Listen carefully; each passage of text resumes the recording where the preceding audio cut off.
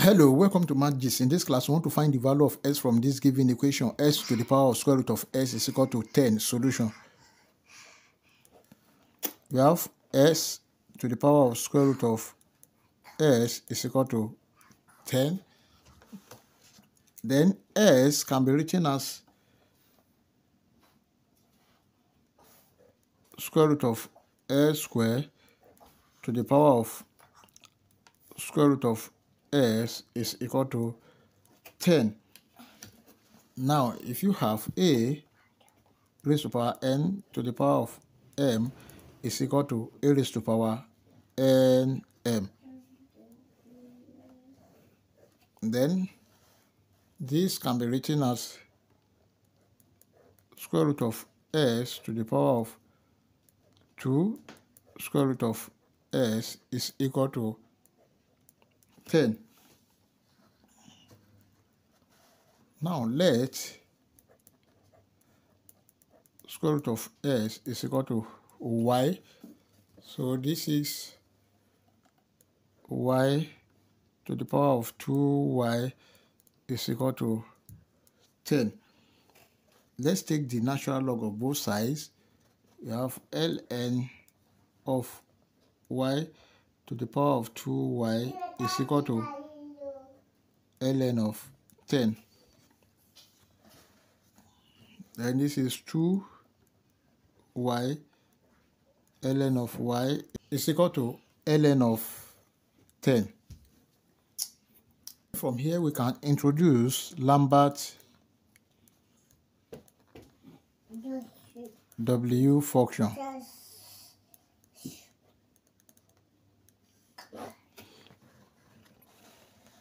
That is, we have w a raised to power a is equal to a.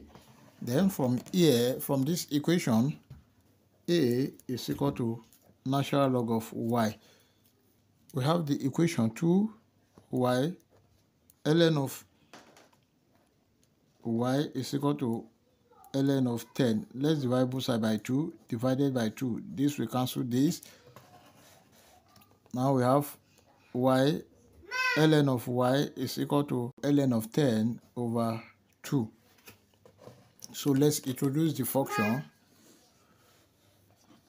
We have natural log of y e raised to power natural log of y is equal to natural log of 10 over 2.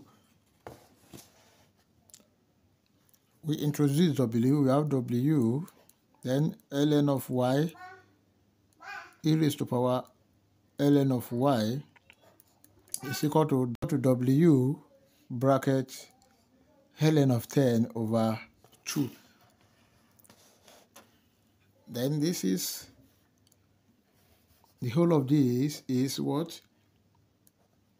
Ln of y is equal to w bracket ln of 10 over 2.